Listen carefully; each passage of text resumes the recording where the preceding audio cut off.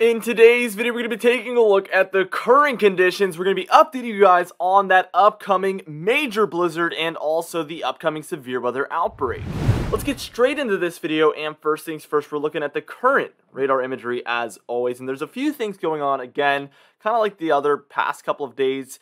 We're not looking at anything major, thankfully, in the nation, but there is some more interesting areas of storminess, like here in the northwest, where we have some heavier snowfall going on. I guess that's almost major, but for the Cascades, it's kind of expected. For here, we are starting to see a storm start up for areas like Colorado, Wyoming up there, as well as Nebraska, South Dakota, North Dakota, and a bit of Minnesota in there. We also have some showers around for the northeastern corner of the country. This has been going on for a while here. A lot of this is kind of enhanced by the lakes as well, so we'll zoom into those areas and take a look. But overall, it's a quieter look, and I think we're going to be able to blast right past this real quickly. Let's take a look first off at the northwest, just like always, and as you can see, there's clearly some sort of spin going on, indicating that there's a low pressure system pretty much right over you guys right now. I think it moved in just about like this, and now it's over you guys, and we're seeing snowfall for this region in here. Heavy at times. We see some blues showing up. That's indicating very heavy snowfall for these areas. We're also seeing rainfall here for the valleys in between, with some snowfalls up here for these mountainous regions over here. So again, snowfall in these areas I'm circling here. Also for here. But basically rainfall for these valleys in between and the low-lying coastal regions, mostly in here. And there is some heavier rainfall in there as well, so you're going to be wanting to look out for that also. But obviously in this region, we're kind of used to those types of conditions, so it's not too crazy. For the northern Rockies up here, we do have some snowfall showers in here, so for these areas. And then we have some snowfall and rainfall showers up here for more of the lower elevation areas in Montana. But within this region, we do have some snowfall ongoing for some of those mountainous regions. And then we move on to this kind of bigger overall storm system. And we can see it's kind of stretching along these areas. We do see some snowfall here for the southern Rockies and also these higher elevation plain regions here for western Nebraska and western South Dakota. These areas, even though they're not completely mountainous, they are higher elevation, so we tend to get colder temperatures over here and snowier conditions and types of storms like this, and that's exactly what you're seeing here in western Nebraska there, right about there. There is, again, just like I was saying for some of the other regions, some heavier rainfall in here. You're going to be wanting to watch out for that as well, for some potential flooding impacts depending on where you live. There's a lot that depends on, but that is a possibility, of course, with heavier rainfall. We do have these showers that are just kind of moving across the eastern United States. Very, very minor. There is a heavier pocket, and I guess a more consistent pocket that's located in here. But outside of that, it is just more minor, very, very isolated showers going on. This is the area I was talking about where it looks like it's being enhanced by the lakes here. As you can see, as these moved over the lakes, they became a lot more persistent. And there is some snowfall in here, especially for these higher elevation regions in Pennsylvania and New York. So kind of this hilly region and then up into here.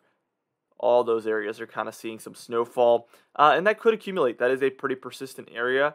So I wouldn't be surprised if maybe an inch dusting, 2 inches maybe, in some of the heavier pockets was to happen in some of the mountaintops in there. So that wouldn't surprise me one bit.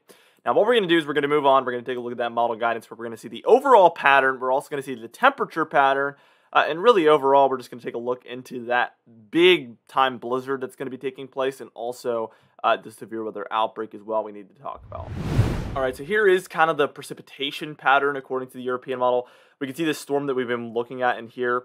We're going to watch that. Also, the low pressure system in here. These showers should move offshore, so let's watch that play out. So that storm built into a 992, but overall, it's not super major, the impacts that it's bringing.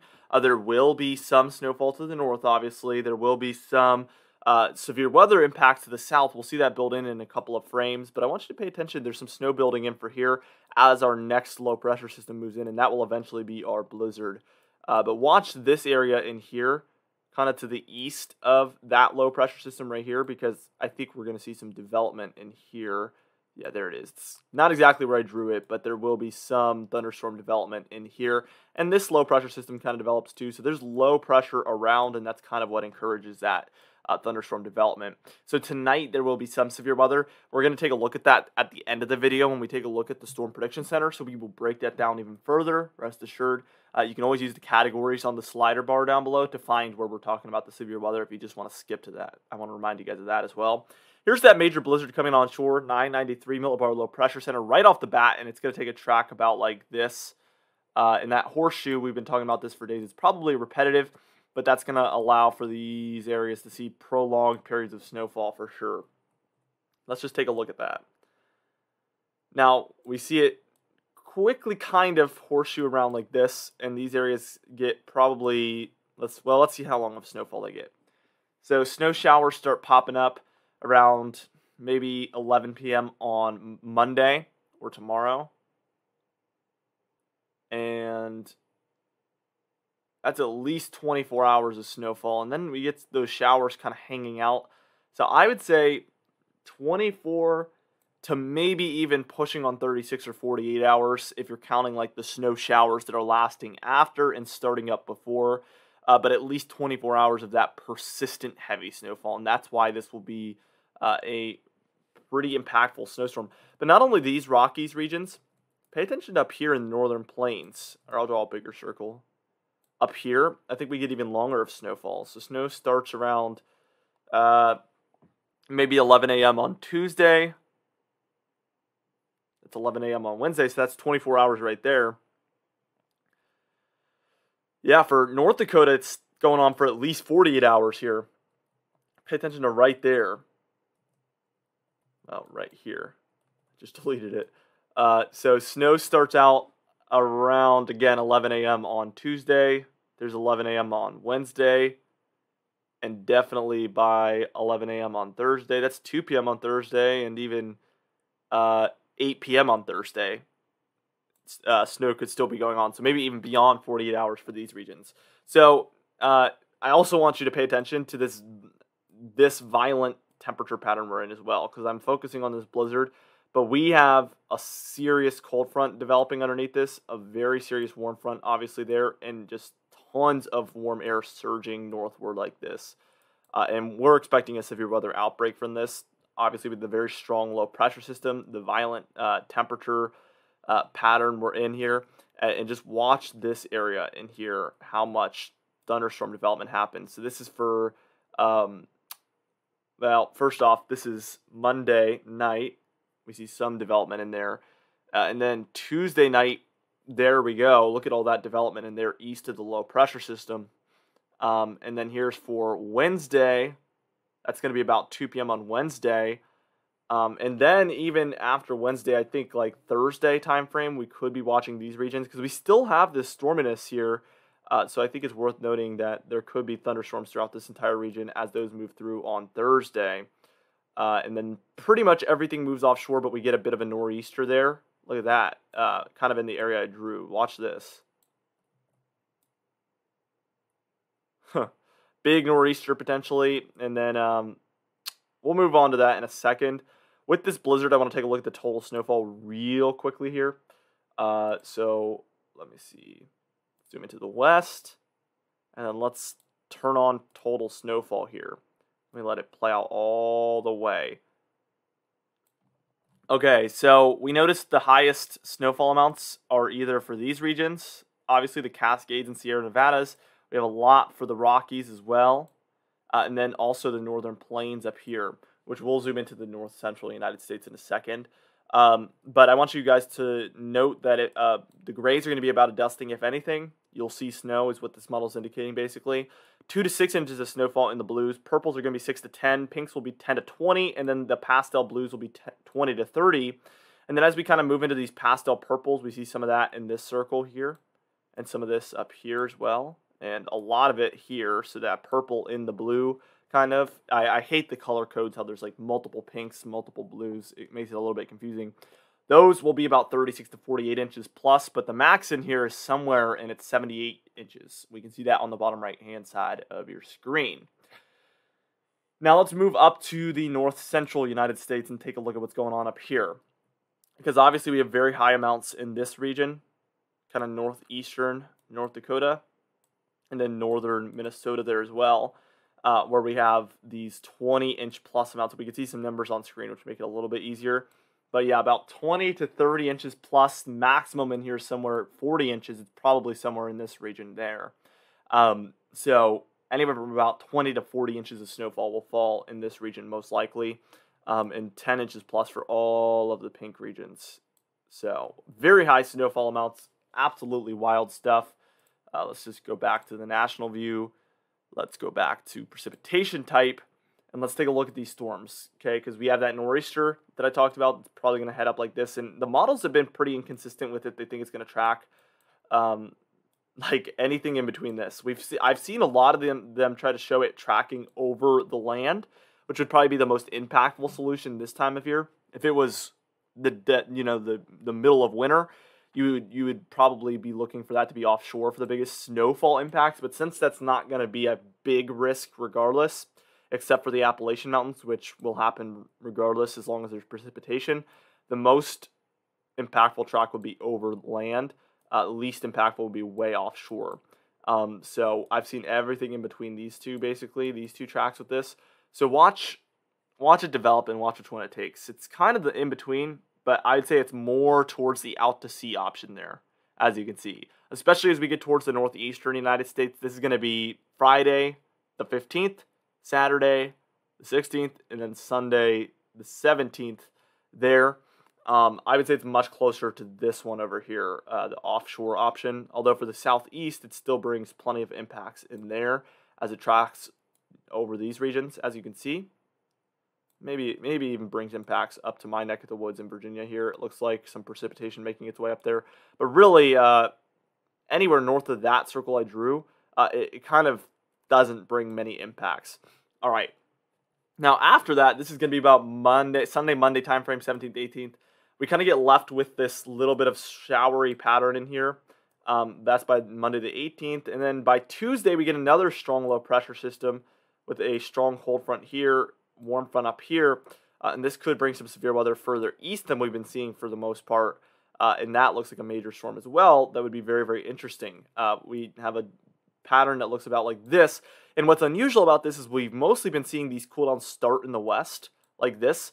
But this one kind of just pops up out of nowhere, in my opinion, and just really dives down to the central United States. So to me, this is exciting because I have to talk about the weather every single day. And we've been stuck in a pattern since like January where we see persistent troughs entering into the western United States and then moving across the entire country. And this right here is the first sign that I've seen since January that we might be changing the pattern that we're in towards something else in a more long-term fashion.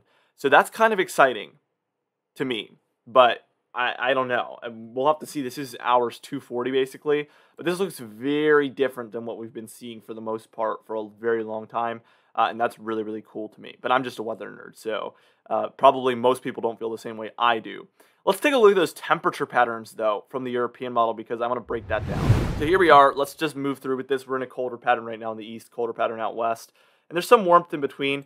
But really, for these regions, the most significant switch is that over the next, let me draw that again. I keep not meaning to delete it, and then it just goes away. We can see that it's very cold in this region for the most part, outside of down here in kind of the south central United States. Over time, we see this really warm up. So again, Sunday, Monday, and then to Tuesday, we're seeing significant warming every single day, and also significant cooling for these regions. Watch this. They're a little bit below normal, but again, they have some warmer areas too, but we cool significantly over that time period. And we warm significantly over the east. All the way through midweek. This is Wednesday, I mean. This is very cold out west and very warm in the east. So Thursday, let's see. Clearly, this is when we have the low pressure system about here, and the cold front's about like this. And the warm front's way up there. So we're probably seeing strong winds carrying northward like this, and then these violent cold winds coming in with the cold front, and that's just going to allow for a lot of severe weather activity. Then eventually it tries to center itself over the east, but for us warm lovers for this time of year, it doesn't get quite as cold as it could, so that's kind of good news. But look at this. I mean, now that I'm thinking about it, the cold is centered here, a little less cold here, and then warmer here. So kind of a jet stream that looks about like this, in my opinion. And we're stuck in that from Thursday the 14th.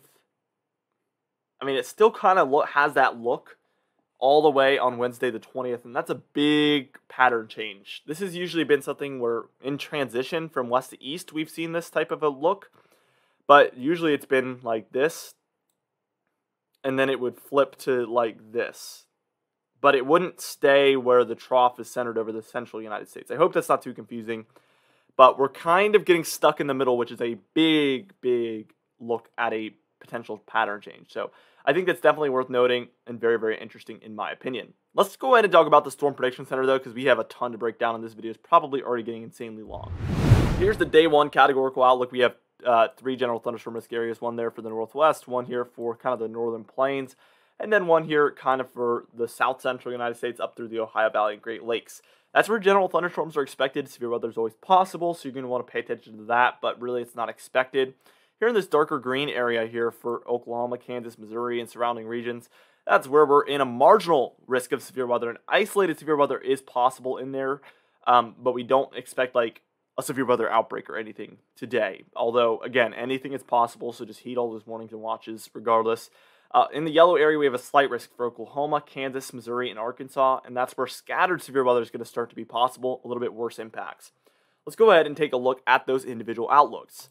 Here's the day one wind outlook, and this is all within 25 miles of a given location, by the way, with the percentages, so keep that in mind. It's all within 25 miles of a given location. We have a 5% chance of damaging wind here in the green region, a 15% chance of damaging wind here within the yellow region. Here is the hail outlook, and we didn't really see much change. So again, 5 in the green, 15 in the yellow there for hail as well, and wind. Here's the tornadoes. We have a 2% chance there in the green there for Oklahoma, Kansas, Arkansas, and Missouri, which is going to be kind of your lowest level you can be outside of under 2%.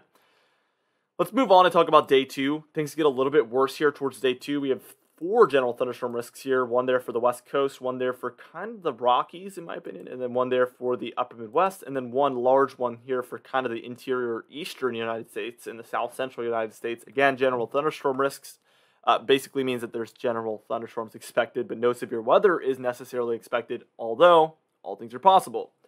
Marginal risk is, again, the isolated severe weather risk, and this is a pretty large region to tomorrow for the green region. Again, tomorrow is Monday, April 11th, by the way. We have our slight risk in here, and that's where scattered severe weather is expected with a little bit of worse impacts. Let's take a look at those individual outlooks for day 2 as well. Damaging wind, we have a 5% chance here in the green, and then a 15% chance there in the yellow. And then for hail, we have also a 5% chance in the green, and then a 15% chance there also in the yellow, which gets a little bit larger here on the hail outlook versus the wind outlook.